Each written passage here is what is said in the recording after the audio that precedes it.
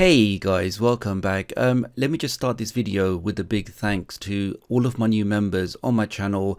Your support really does mean a lot, and if any of you guys want to sign up, I'm doing a special promotion for the first 25 members of my channel, whereby all of you will be able to join my private chat group. And in this chat group we can talk about stuff, we can provide support to each other, and we can also share our APKs. So some of those applications, some of those toolboxes I'm working on, you guys can get early access to them. So if that sounds of interest to you, do have a look out for that join button. Thank you. Okay, so on my second generation Firestick, as we know, we cannot freeze any applications. We are severely limited because it's running Fire OS 5. Now I've been doing some research for the last few days and trying to find out what exactly is running on the device, and trust me when I say, guys, there is a lot of stuff.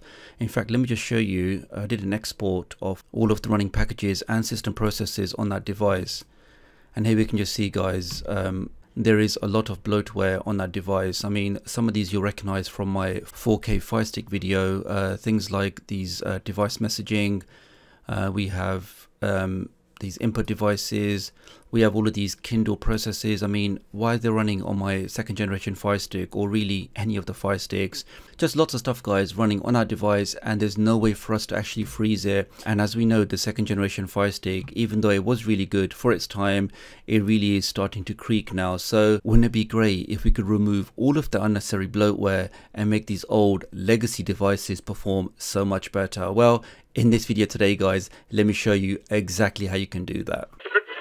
If you're new to the channel and you want to stay up to date with the latest tech tutorials, the latest Firestick, Android and Android TV tips and tricks, then please do subscribe and hit the notification bell. It's a small click from you, but it makes a big difference to me. Thank you. Okay, so I'm going to do my demonstration on the second generation Fire TV stick. Now, if you go over to your device and go to settings and then my Fire TV and go into about, here you can just confirm, and we can see that my device is running Fire OS version 5.2.7.2. Now I've also tested this process on the second generation Fire TV, the one that is still a beast even today. And because that device is also running Fire OS 5, you can follow the exact same steps on that device. Okay, so to start this process, we only need to use one application, and that one application is called Remote ADB Shell. Now, as I've mentioned in a previous video, or quite a few previous videos now, unfortunately on these older legacy devices, the ones that run Fire OS 5, unfortunately there's no way for you to make a remote ADB connection directly on the device itself. So for example, here we can see this is Remote ADB Shell. Let's start that up. Now I've confirmed that is the correct IP address for my device, and I've also double checked to make sure that ADB debugging is enabled. Let's now click on connect. And unfortunately, this is all you're going to see. And I did actually mention this in a previous video, where I actually apologize, because for a long time I've been doing all of my demonstrations on the 4K Firestick, and lots of those demonstrations required you to make an ADB connection. And I kept saying in those videos, just start Remote ADB Shell, make a connection to yourself, and away you go. But lots of you running these older devices just couldn't make that connection, and I kept just saying restart your device, restart ADB, and I just couldn't understand why this thing is not working. But as we know now, because of Fire OS 5, it's just never going to work. We cannot make any ADB connections directly on the device itself. So again, guys, do let me apologize for that. But we do have a workaround, which is if you do want to enter in any ADB commands, you just have to do it from a remote device, a remote Android device. So it can be an Android cell phone or an Android tablet, or it can also be an Android emulator. So in my demonstration, I'm actually going to use the LD player, but you can also use BlueStacks or Nox or any emulator that you're comfortable with. As long as it runs Android, we can follow the steps. Okay, so the first thing to do is just confirm what your IP address is. And in my case, my IP address ends in 152. I've already made sure that I have ADB debugging enabled. I'm now going to start my Android emulator. And if you don't know how to install an Android emulator on your PC, I will leave a link in the video description on how you can do that. But again, guys, you can follow this process via your Android smartphone or your Android tablet. Now on the Android emulator, the first thing I'm going to do is just install a Remote ADB Shell. And the easiest way to do that is just go over to my website. And let's just open up the browser. Click on tutorials, and the latest tutorial in the list will be how you can debloat your Fire OS 5 devices. And if you don't see the latest tutorial, just refresh your page. Okay, let me open that up, and here is the tutorial, and it says that the only thing that we need is just remote ADB shell. So let me click on that. Let's scroll down and click on the green download button. Let's give that a second. That starts downloading. Let's click on that and click on install. So that's remote ADB shell going onto our device. Let's now click on open. We can click on OK. And let's now enter in the IP address of our Fire TV device. So in my case, it was 192.168.0.152. And let's click on connect.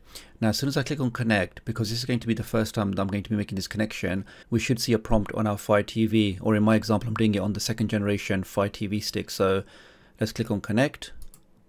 Let's go over to my Fire TV. And we can see nothing on the screen. Now, if you have this issue where nothing seems to come up on the screen, all we need to do is go over to settings, my Fire TV, go to developer options, turn this off, wait 5 seconds, let's turn that back on. Let's go back up to our Android emulator. Let's try that again. Click on connect, go back to our Firestick, and there's a prompt, guys. So I do say it so many times, if you have any kind of issue with ADB, just turn ADB off for a couple of seconds, turn it back on, and that should fix most of your problems. Let's click on OK. Let's go back to our Android emulator. And there it is, guys. We've now made an ADB connection onto my 2nd generation Fire TV stick. Now, some commands you can learn here, guys. Probably the first one you want to learn is just exactly what's running on your device. And the command for that is just pm list packages. So basically list all of the things running on my system. So let's press enter on that.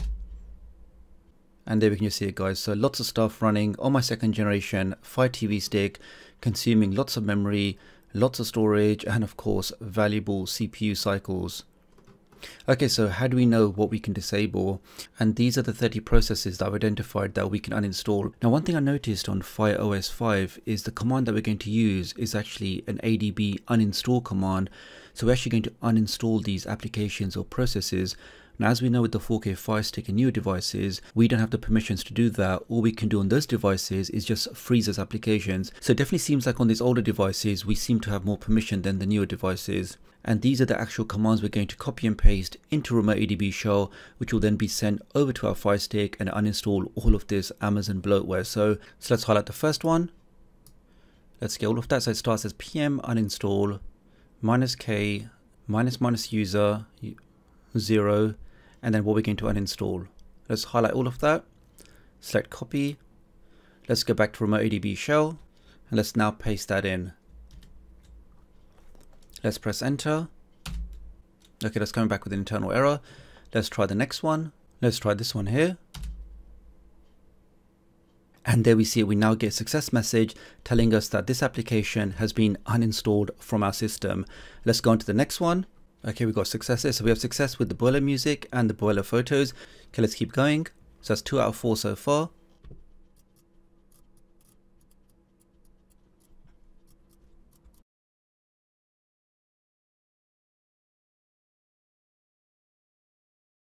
Okay, so that was quite interesting. Out of those 30 processes, I was successfully able to uninstall 15 of them. The other 15 were coming back with some errors, and that could be because they require elevated permissions or root access for us to actually uninstall them. But we can safely say our device is now running 15 less things compared to before. Those 15 things were running in the background, they were consuming memory, they were taking up CPU cycles and just clogging up our device. Following this process means we've now taken them off and our device should perform so much better. So let me do a quick reboot now. So play and select button together. Let's count to 5, 4, 3, 2, 1. Okay, let's just restart our device. And just while you're waiting, guys, if you are enjoying these kind of videos, if you want to see more tutorials for the Fire Stick or the Fire TV Cube or the NVIDIA Shield or all of those generic Android boxes, then please do like this video and also think about subscribing and now also joining the channel memberships if you want to do that. Now, before I started this process, my device, if I just show you, it was sitting on about 153 megs of free memory that we can see here. So let's have a look at that now. Let's bring up the developer tools menu. Let's enable the system X-ray. And wow, guys, so we've gone from about 150 meg of free memory to almost 300 megs, and that's just something I've never seen on the second generation Fire TV. And it just shows that the more things that we can disable in the background, the more free memory that we'll have on our device. So that's all for this video, guys. Many thanks for watching. If you did find it useful, then do give it a thumbs up. I'm also working on a separate video for the 4K Firestick. However, on that device, I'm trying to see if I can get some kind of helper application which will actually enter in those ADB commands for us. So we can start the helper application and that will go ahead and disable all of the things that we want. So if you guys are interested in that, make sure you are subscribed, make sure you like and share this video, and I'll hopefully catch up with you guys real soon. Thanks.